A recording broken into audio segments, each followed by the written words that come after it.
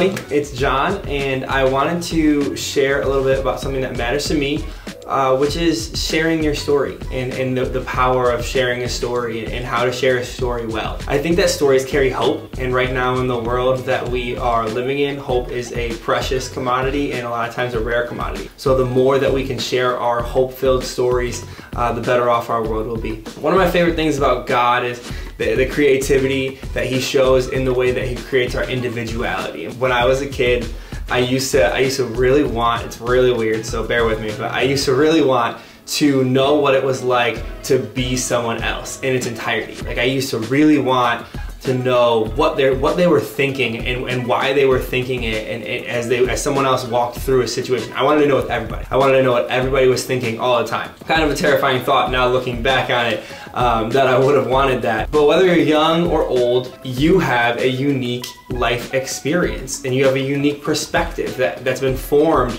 from your family origins and your family relationships, from your social and relational experiences growing up, and from your natural thought patterns and your genetic tendencies. You are unique, and that means that you have a story that needs to be shared. And I think right away some people clam up at that moment when someone talks about sharing a story, because either you don't feel like you have an interesting story, or it's not as interesting as someone else's, or you don't feel like you're comfortable sharing your story with other people and you don't feel like they'd want to hear it even if you did share. So I want to kind of start with challenging thought. 1 Peter chapter 3 verses 15 says, "In your hearts revere Christ Jesus as Lord, and always be prepared to give an answer to anyone who asks you to give the reason for the hope that you profess.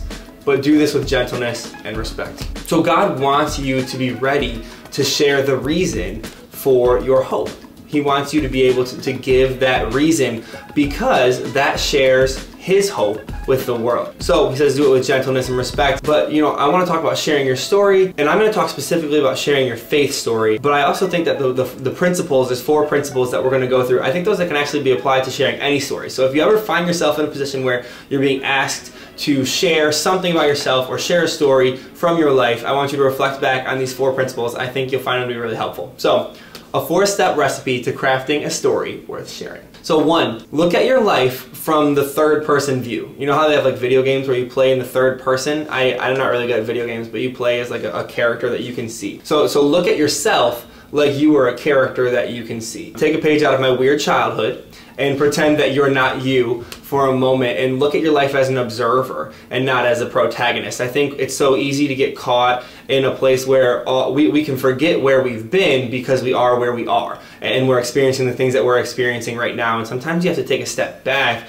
in order to really understand where you've been and find the basis for your story. So if you're looking for a practical way to do this, create an actual physical timeline. Write down a line from have a starting point, and you don't have an ending point because you're still breathing. So have a starting point and draw a line, and then go through and place down the following markers.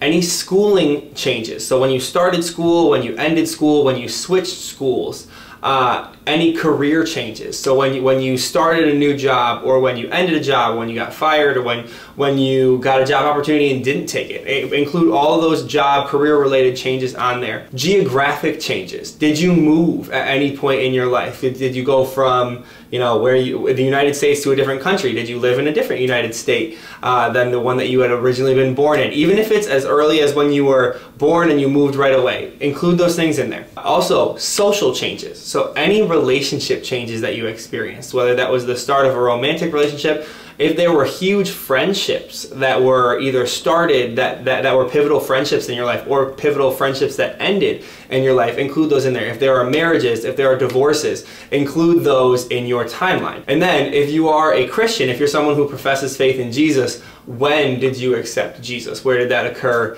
in your life journey? So step 1, look at your life from the 3rd person, learn your past. Now that you have a starting point, you have all those starting points, what you need for a story is at least one turning point. And what I mean by that is, as you look back at some point in your life, things stopped being one way and started being another way. And the reason that I had you write down those different changes throughout your life is because a lot of times our turning points are marked by one of those points in our past. But at some point, things stopped being one way and they started being another way. And sometimes this is good. Sometimes you went from being lonely to being content, or you went from being anxious to feeling peaceful. And other times, turning points are really sad, and something was taken away from you, or your joy was taken away from you.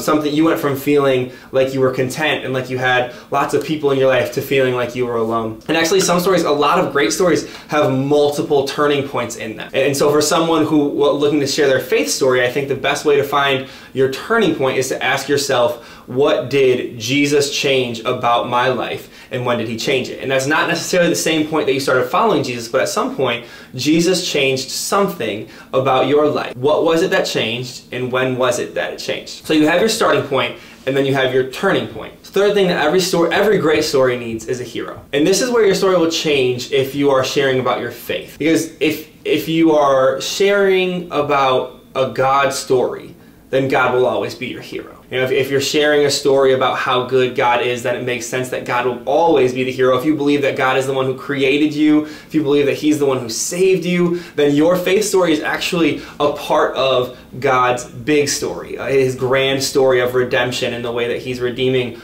our world. When I was in high school, I played football, and our coach used to take us into our auditorium, and it was a big brick auditorium, and he would tell us that each of us was like a brick in an organization that was building. And it was a powerful analogy for us to understand that we were not bigger than anyone else, that we weren't more important than anyone else, but that we were also part of building something. And now picture this, your story is a brick in the expansion of the kingdom of heaven, of God's kingdom. And here's where I think we get caught up sometimes. If you're the hero of your story, then the kingdom expansion with you stops at your brick, because you won't be able to rescue someone else. You weren't created to do that. But if God is the hero of your story, what you actually do is you open up the door for him to then move in the lives of other people and create their stories. And that is how the kingdom of God is expanded, and your brick becomes a brick in the expansion of the kingdom of heaven. So every story needs a hero. And if you are someone who professes faith in Jesus, then let me encourage you,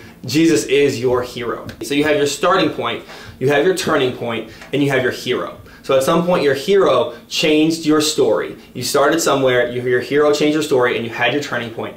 The fourth thing that I think is important to every story is to leave it open-ended. And I actually think this is just as much for you as it is for anyone else, because when I think about the stories that I've shared, I always finish my story and then I think to myself, but it's not done yet. Like I am still walking through aspects of this story. And I think this is just as much as for you as it is for them, because if you're still breathing, then there's more to come in your story. If you're breathing, then God has work to do in your life. So while your story might have a beginning, you know, to quote the great Natasha Bedingfield, the rest is still unwritten. The rest of your story is still unwritten. If you are still breathing, God still has a purpose for your life for you to walk into. Your story is still being written. So leave your story unended. That's totally fine. Leave space for what God is going to do. So, 4 steps to sharing your story. Learn your past. Learn where you've been. Find your turning point. When did something change? Know your hero. Why did something change? And then understand that your story is not over yet. So, what's an action step that you can take from this? I'm not expecting you to be, rearing and ready to go share your story with someone right away, but I do want you to practice this, and I think it's important to practice if we are going to be ready to share for everyone who asks us to give a reason for the hope that we have. So, an action step that you can take right now, write down a story from your life. You don't need to go share it with someone right now,